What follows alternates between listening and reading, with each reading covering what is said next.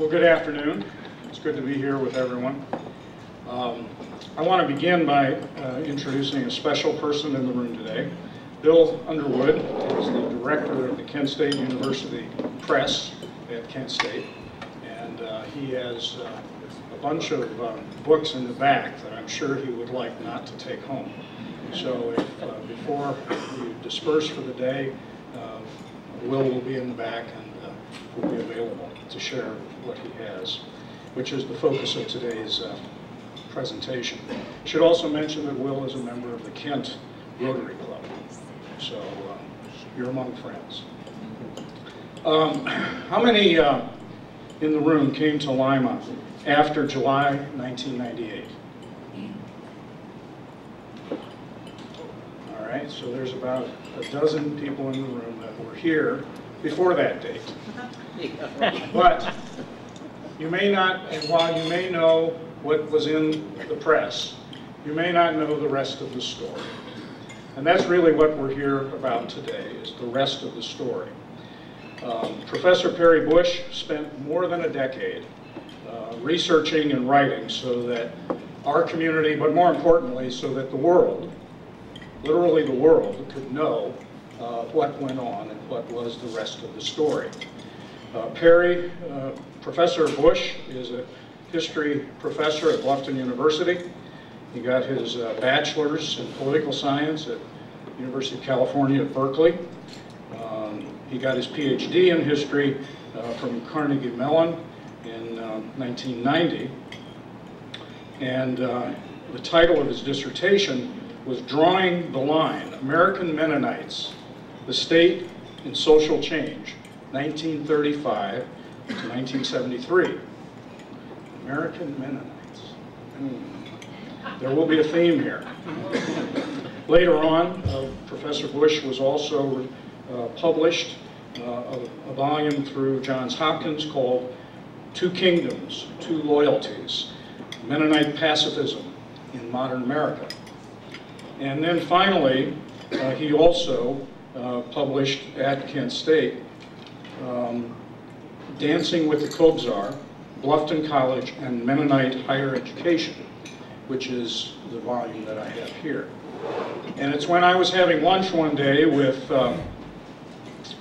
President Lee Snyder at Bluffton that she handed me this book and said she wanted to make a little gift, and I obviously accepted it, and later on was leafing through it and discovered a style of presentation and a storytelling ability that was really wonderful. So while I think you can ultimately appreciate the storytelling ability, the amount of work that Professor Bush invested in this project to move from a focus on the Mennonite communities, literally from around the world and their impact in our region, to beginning to tell the story of an oil refinery and the oil business was a great transformation. And I think that for him, it was an education, as I believe the book will be for all of us and all of you. So it's my pleasure today to introduce to you Professor Perry Bush.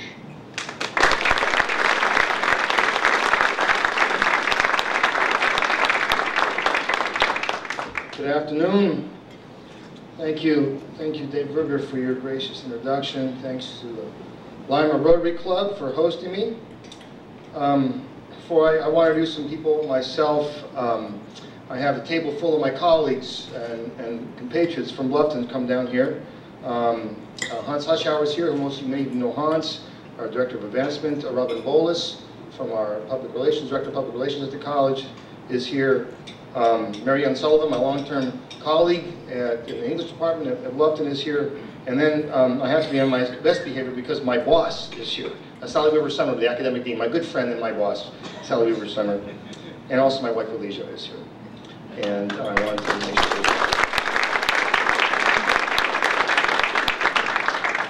Now, I myself am not a Rotarian, but I want you to know I'm doing my best to fit in. Since we're talking about ties, I don't know if you all can see in the back, I'm wearing my California Golden Bear tie today. And given what happened to my Bears in the fourth quarter, down there in Columbus on Saturday, I decided to wear it out of fidelity to my alma mater and also to demonstrate my solidarity with the oppressed. They found a way, didn't they, my bears? Jeez. I'm delighted to be with you today to talk about this book, really for the first time in the city of Lima.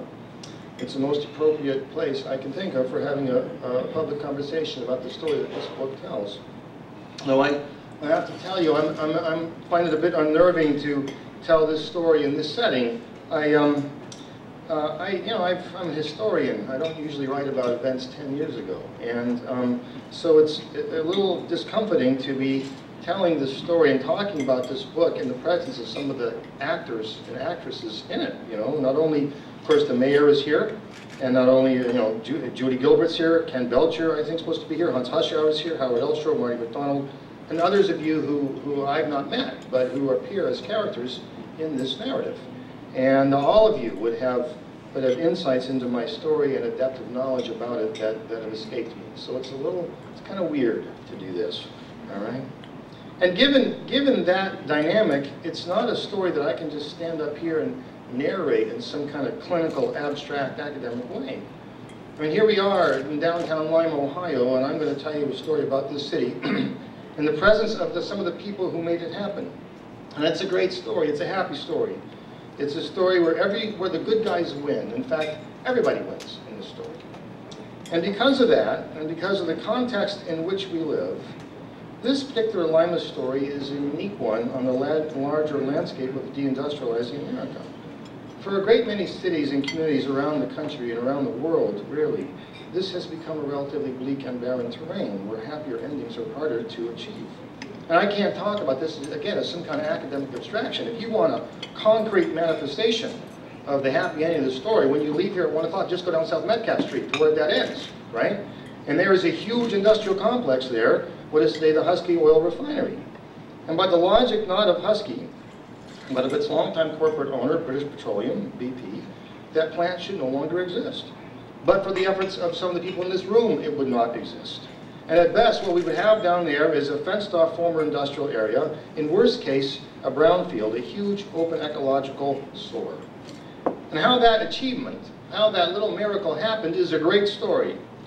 And back a decade ago, I realized all I had to do was just tell this story. And that's what I want to do with you today in my next 20 minutes, in spite of the fact that most of you already know it.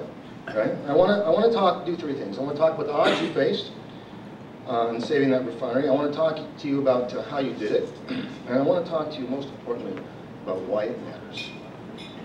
And I know I'm an unlikely narrator of that account. For the past quarter century, I have been working diligently in the small field of Mennonite history.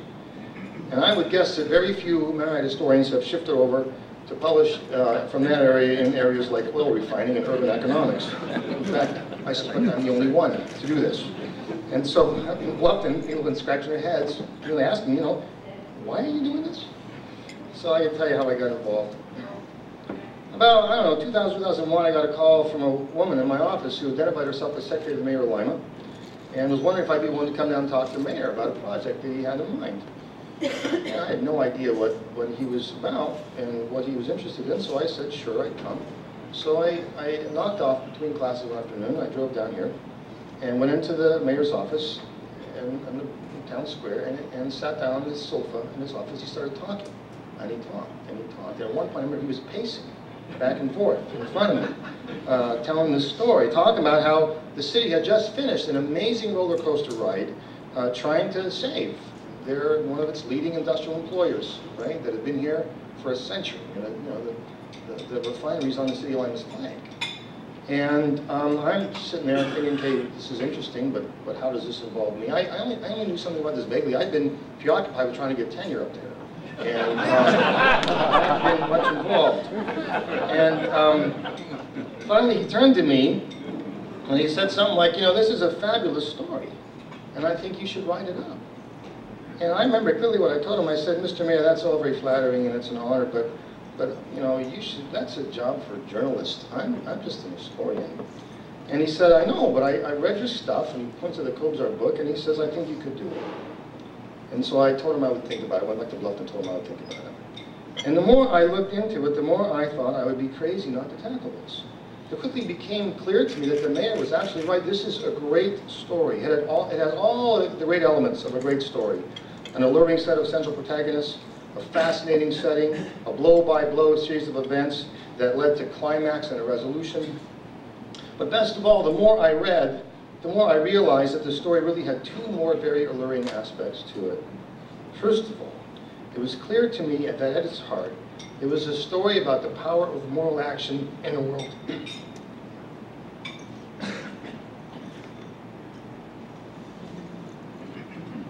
It's about the power of moral action in the world.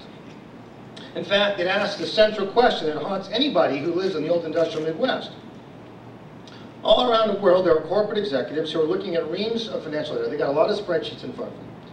And no matter how their advertising executives may portray their corporate persona, or no matter how these CEOs may understand their social roles, and many of them do have profound social roles, legally, they're only accountable to those spreadsheets. And on the basis of those spreadsheets, they have to make decisions, whether to open a plant here or close one there, whether to move a facility from one community to another one half a world away, where the hand of governmental regulation is the lightest and labor is the cheapest. And those decisions, of course, are critical for the communities where they operate. And they raise some fundamental questions for those communities. Namely, do we have any say? Do we have any agency left? In an era of deindustrialization, in an era of globalization, can we still imagine ourselves as masters of our own fates? And the more I looked into this story here in Lima, the more I realized that if we take Lima as a case study, the answer to those questions was yes. It's yes. And it also was clear to me that this story had a second great thing going for it. It had a great plot line. It's the kind of plot line that everybody loves. Kind of like Cal against Ohio State. You know, it's David versus Goliath. And let me describe those central protagonists for you. First in a general theoretical way, and then in the context here in Allen County. On one hand, we have Goliath. We have global multinational corporations, which have, of course, immense financial and personal resources and the ability to command politicians, but they also enjoy an immensely privileged place in American law, corporate law, and history. In 1886, the United States Supreme Court issued the bizarre but foundational legal ruling, the Santa Clara decision, which established in law that the corporations are real persons by the virtue of the 14th Amendment of the Constitution. Now, the 14th Amendment of the Constitution had been passed about a dozen years before, primarily to clarify the status of recently freed slaves, and thus establishing the normative definition of American citizenship. And corporate lawyers quickly used the Santa Clara decision to induce courts to strike down hundreds of laws regulating corporations and in other ways restricting the autonomy they enjoyed as real persons. By 1973, half a century later, of all the cases invoking the Santa Clara decision, a half century after its establishment, over 1/2 of all those cases did so on behalf of extending rights to corporations, and less than 1/2% of those rulings involved the issue of racial justice. In recent decades, corporations have used the Santa Clara decision to appropriate to themselves many of the other constitutional protections commonly awarded real living beings like us. Right? In the Bloody decision, the Massachusetts Supreme Court, this is affirmed by the U.S. Supreme Court, the Bloody decision, corporations said that we're people in the 14th Amendment. We have the right to contribute to political campaigns. Right? Dodge v. Ford. In 1919, the Michigan Supreme Court said a corporation existed primarily to enrich its shareholders, that this is its essential purpose. Right? And so right there you see the fundamental contradiction at the heart of this ruling, of this trajectory. And any corporate action, said Dodge v. Ford, aimed at any other end, namely to soften the effects of plant closings on partner communities, for instance, that was technically a violation of corporate charters and purposes. The only, and this is, Milton Friedman, Nobel Prize-winning economist, he put it best. He said, the one and only social responsibility of business, he said, is to increase its profits. Well, thus, in the field of corporate law, corporations have come to possess capacities that are nearly cosmic in nature. These are really big and powerful Goliaths, right? They have every right that real U.S. citizens enjoy, but at the same time, they're something like super persons. They may be persons in law, but they can officially feel no human emotions like guilt or shame. They can devour one another, and also, if it suits their interests, break apart like amoebas and reconstitute themselves oceans away. All right? Most of all, unlike real living beings, like all of us, who inhabit particular communities, who have moral responsibilities to our neighbors and moral obligations to our neighbors. Legally, at least, corporations are not bound by those kinds of factors.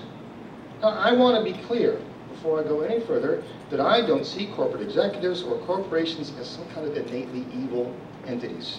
Clearly, they have the capacity to bring jobs and economic development to communities, which of course means bringing life to communities. And communities, including this one, readily go through fantastic exertions to attract them and to make them happy and induce them to stay, right? And without them, we wouldn't have a tax base. We wouldn't be able to fund our schools. They're not evil. And corporate executives are not wicked by their very nature. In fact, through the 1980s, the more I learned, I didn't get a lot of this in Manite history classes, right? I learned a lot in doing this book, right? And they're operating in immensely competitive environments. Through the 1980s, corporate America underwent a profound period of restructuring, marked by a series of leveraged buyouts and hostile takeovers. It was a deeply uncertain time to corporate heads. The message had been sent out to business CEOs, either act boldly or lose your job. In the words of one corporate theorist, Marjorie Kelly, a revolution in corporate governance emerged that fed a new ruthless search for profits. In the words of one corporate theorist, Marjorie Kelly, they either had to, quote, start wringing every dime from operations, sending jobs overseas, selling off weak divisions, laying off thousands, or be taken over by someone who would. Right? And it's only in this context where we can talk about the actions of BP here in Lima. And we forget this because BP has had a rough go recently in the international press, right? But BP, historically, going back to its days as a quasi-official arm of the British Empire, had a deep sense of corporate social responsibility, deep sense, right? And a sense of, and remarkable pattern of generosity to their partner communities. And we forget that, because, we know what happened in the Gulf. But BP has a deep commitment to moral action in the world. Now, they were also torn. The BP, by the last couple of decades, is almost schizophrenic kind of corporation, because they also we're deeply focused on profits above all else mentality. And we have these two parts, chewing at BP, right? And we've seen what happened when the second part overtakes the first, right? They neglect the safety culture. And we had terrible, tragic events like what happened in Prudhoe Bay, and then its refineries in Texaco City, and then, of course, what happened with Deepwater Horizon rig, right? But before this, BP had a sterling international reputation as a progressive corporation whose CEO, John Brown, was going around the world making speeches to outfits like Greenpeace, right? Claiming responsibility for global warming, calling his fellow corporate executives to be progressive. So it's that kind of context that situates BP's actions here in Lima in such deep irony. And again, BP, even when they were going to leave, they were going to fund United Way for how many more years? They were going to pay their taxes for years after they were going to go, right? Again, this is not some evil outfit, all right? So that's Goliath. Let's talk about the Davids in this scheme, all right?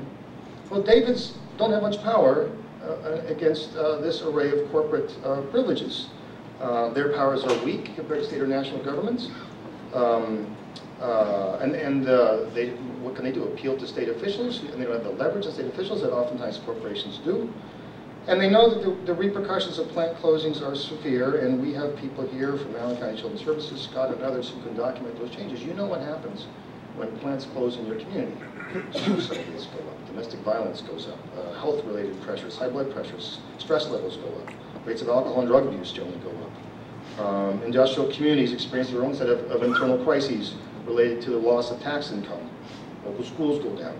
All right? U.S. Chamber of Commerce estimates that for every 2 service sector jobs that are lost, no, every 3 manufacturing jobs that are lost, you lose 2 service sector jobs. So local businesses suffer, right? In this manner, one political scientist has summarized, quote, private corporations have acquired the power to issue birth certificates and death sentences to retired communities. So there's the odds that you're facing here in Lima in the mid-90s. And let's just talk about these two powers. And on one hand, right, in 1996, when BP announced it was going to close the refinery, it stood as the world's 5th biggest oil company, the largest corporation in Great Britain, and the most profitable oil company in the world. In the United States alone, it would employ over 45,000 people, and those people would tend to be very good at their jobs. In 1996, the company's profits exceeded $4.1 billion. All right? Collectively, BP had power.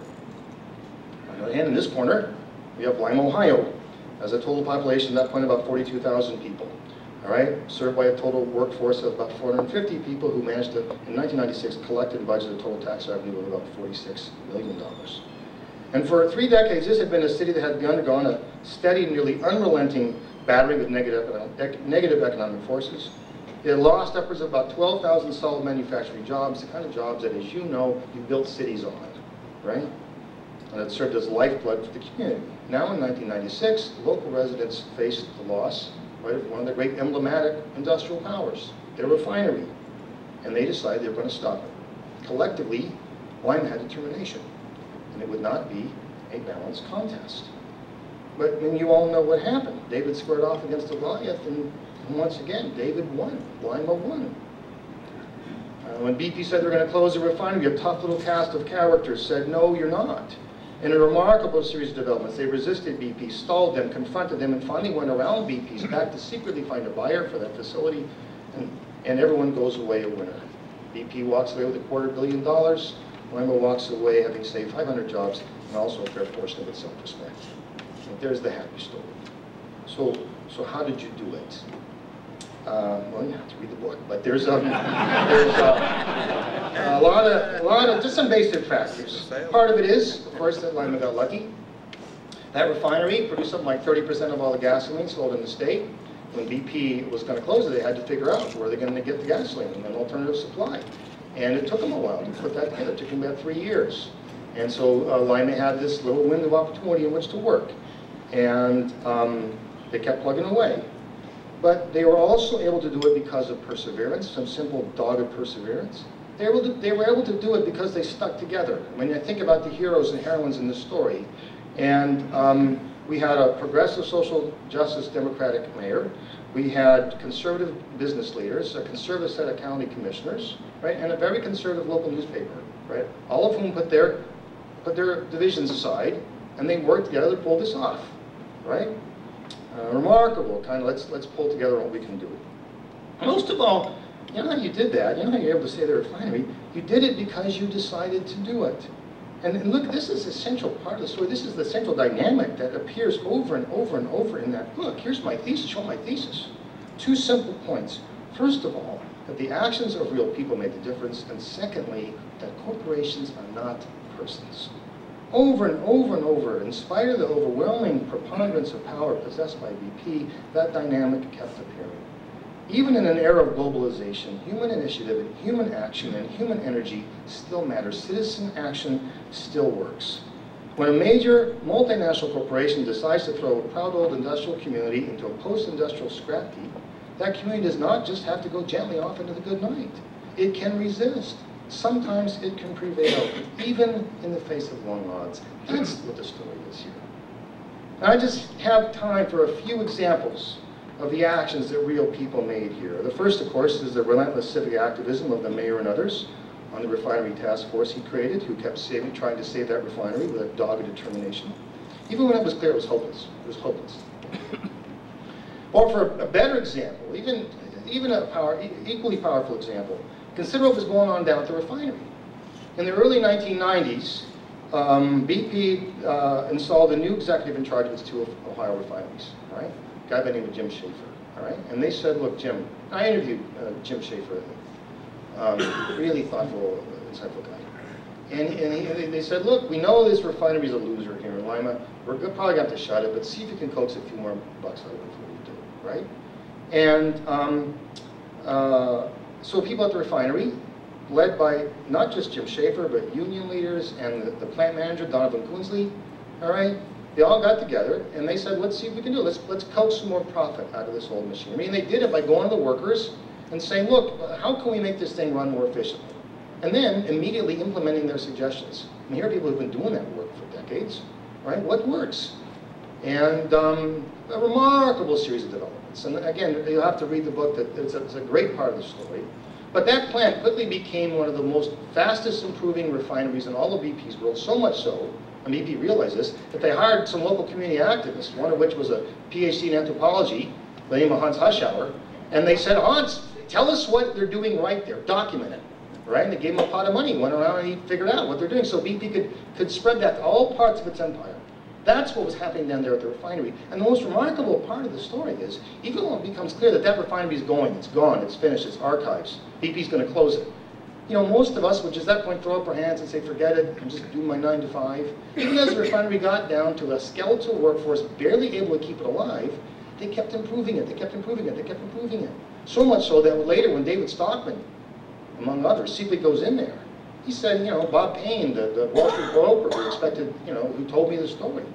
He said, Stockman expected to find this outmoded old dinosaur.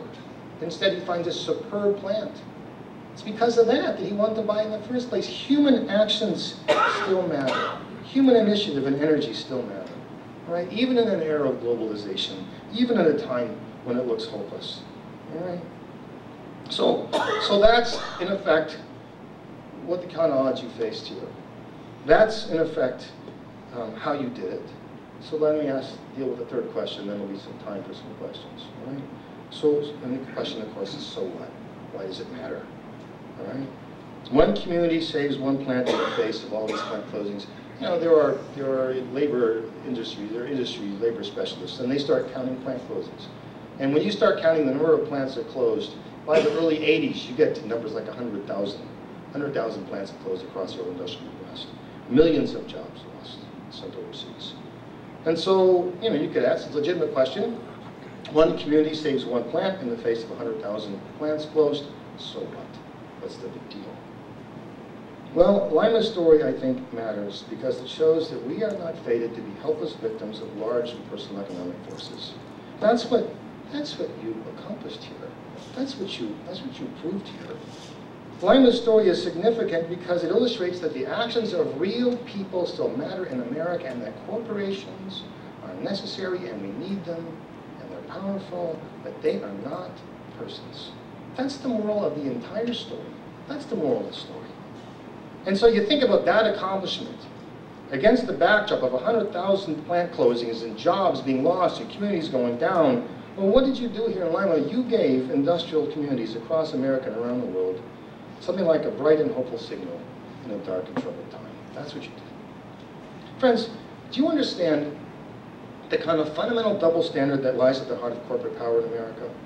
And in fact, I mean, do I have this right? Look, I'm just a mad historian. Right? Tell me, do I have this right? Corporations say to local communities, you know, look, we're persons too, just like you. We have the same rights that every other American enjoys, including now the right, as the U.S. Supreme Court ruled in its revolutionary Citizens United decision in January 2010, we have the right now to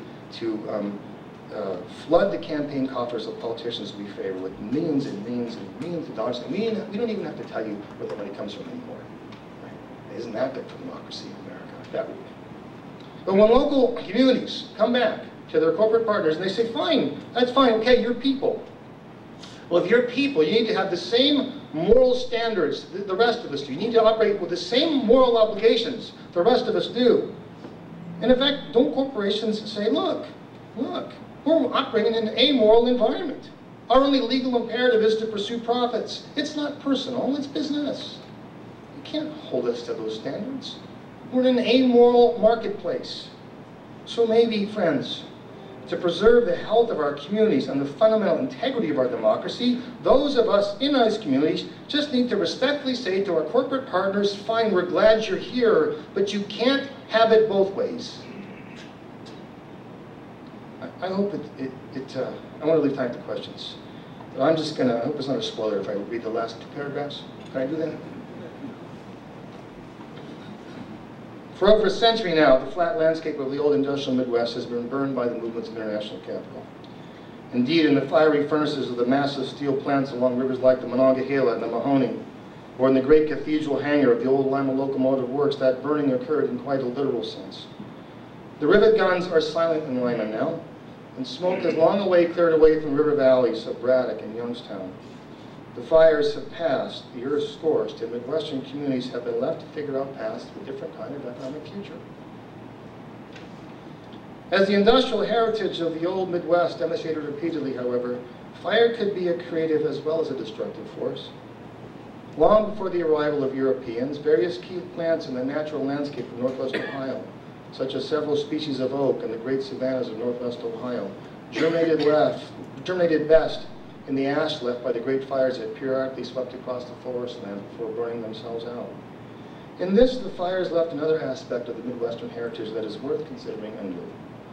Maybe from the scorched earth of the old industrial Midwest, new growth can spring forth once more. In this flat and creative landscape, fresh political offshoots might be germinating that could reclaim an older democratic heritage. It's an ideology that was once held close by the founders of the Republic, who insisted that ordinary citizens, not economic machines, are sovereign in America. If such old roots were to sprout forth and blossom once again, they would have to emanate from a great many places across the country. But one of their most fertile hotbeds might be said one day to have been the still potent residue left by the Great Black Swamp, the weathered gray streets of Lima, Ohio. Thank you all. It's been delightful.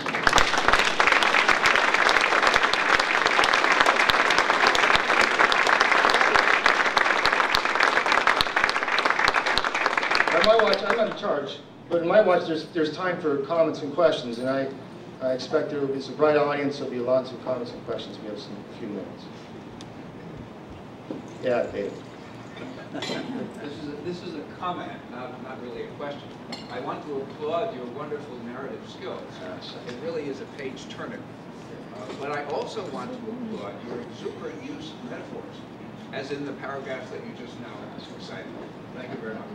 I've been teaching undergraduates for 25 years. You got to tell a good story. You're lost. You got to be entertaining. You're lost. Right? Thank you, David. That's nice. Are there any other questions for me? Yes, Chuck. I'd be interested in how you went about it, how long this took, how you went about it, personal interviews. Well, I was lucky in that a lot of the spade work had been done for me in that American House that existed. Some of you remember American House, and they had done a number of interviews with people. I was able to access those. I interviewed about 40 people myself, and you know, you always think I should have done more, should have done more, should have done more. There was a list of 100 people I could have interviewed, and after the thing goes to press, you always scratch yourself, well, I should have talked to so-and-so and so-and-so. But I did lots of oral interviews. The key people, the mayor was willing to share with me city papers. Judy Gilbert shared with me some of her personal papers that were very, very helpful to me. And I don't know, you just, I'm not a journalist, but it can't be that different than being a historian. You just kind of figure out what happened and follow what happened. And the rush of events. The Lima News was critically important. Lima News made this obviously a major focus of its effort. And Dad, you were here. I mean, you remember story after story after story after story. And in fact, becoming a progressive muckraking journal that the governor was reading. All right? That's how powerful and important the Lima News was. And for an historian coming afterwards, I mean, the mayor gave me all those stories on a CD. It was on the Lima News' webpage, so he gave me on a CD. I had it on my computer in my office. So there were great sources here for me, and I was able to kind of figure it out. Any other questions? Everyone's interested in getting back to work. Thank you all. Oh, other question? Yes. Was deep well ever identified? Was deep well ever identified? Yes. Yes. Thank you all very much. That's as much as you're going to